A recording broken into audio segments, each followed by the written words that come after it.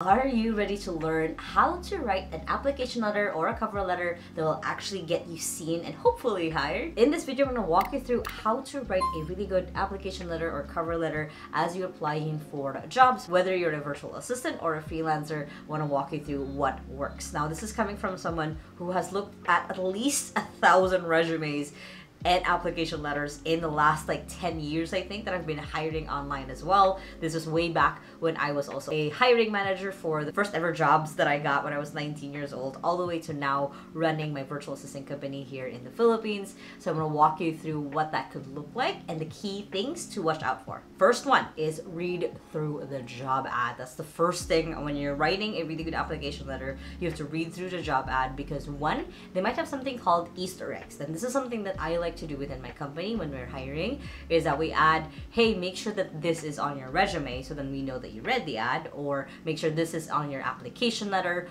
Or it could be that they don't even accept application letters in the first place, so you can skip this whole thing, that they might just have you fill in a form. Now, whatever it is, that's why it's important to actually read through the job ad that you're trying to apply for, just because they have sometimes special instructions or things that you need to know. Now, a few things also here is you need to also just watch out in general for things that are not a real job ad. It might be sadly a scam. It might be sadly something that's they're just putting it as a job ad, but it's not urgent enough, or else you'd be kind of wasting a lot of your time trying to apply for a job that might not be ready to hire you just yet. And key things to remember for this is if they're asking you for information beyond what is basic, which is basically contact details, your experience.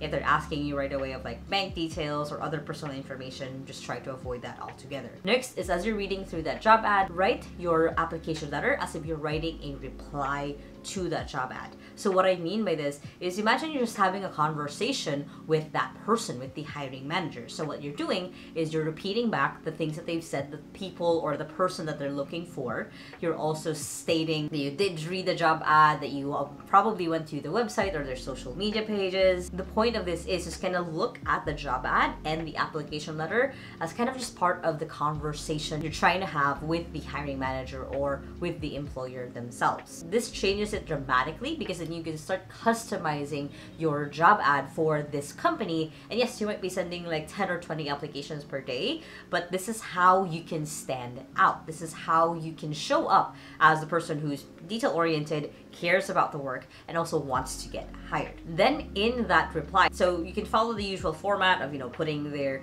address on it, their name, and then on the first sentence is just the response to the job ad. So for example, let's say that says looking for a kick-ass virtual assistant. You'll say, hey, my name is Lacaba and I'm applying for the job role of kick-ass virtual assistant. I really think that I'm really fit for this role because, and this is the next section, you're going to give out your related experience to the role. So as you read through that job ad, you're going to relate any experience or any skills that they've said that they need this person to have. So let's say they ask for 6 months experience as a virtual assistant, or that you have experience on a tool that they want to use. You could say, I'm a perfect fit for this role because I've had actually 18 months experience as a virtual assistant. I've also used Notion before. I'm just using this as an example, and have used it to create databases, files, assets, whatever it is that you've done in previous jobs. The reason why you want to relate your skills as well and your achievements, that's the next section for this, is writing up the first paragraph as a reply to the job ad. You're talking to them, and then next is then putting in the related experience right away to this job. Now, if it's not an immediate related experience, let's say in between last being a virtual assistant for the last 18 months, you also had a 6-month stint maybe as a social media manager. You don't have to discount the 6 months. You want to just highlight the 18 months or the related experience that you had in the previous role, and then also mention the recent experience they might have. Then that's when the skills and achievements come in of per skill that they outlined that they need for the job. You're going to write out the achievements that you've had so far with that.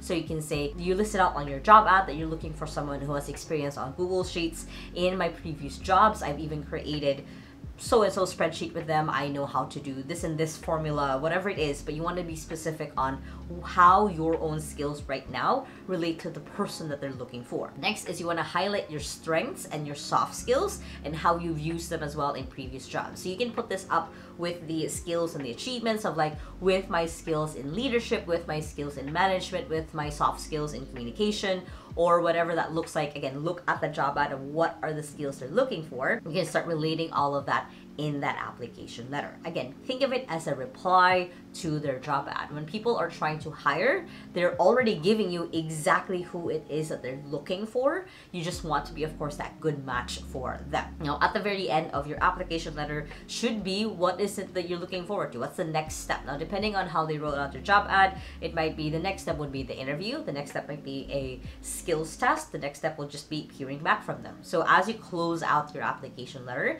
you want to say, I'm looking forward to hearing from you and hopefully scheduling the interview soon. Looking forward to hearing from you and going through your skills tests. So it's just basically making sure that you end the application letter strong of like, hey, I read through your ad, I understand what it is you need, I understand who it is you're looking for, that's me, I'm looking forward to actually meeting with you. And of course, adding in a really good signature of just like your name and then how to contact you. Now, as someone who has hired a lot of people in the last 10 years, I've had a couple of really good application letters that have stood out, and a lot of them is because they're just having a conversation with me. They're continuing on what I put out into the universe, basically, if I need this kind of person, and then, hey, I'm that person.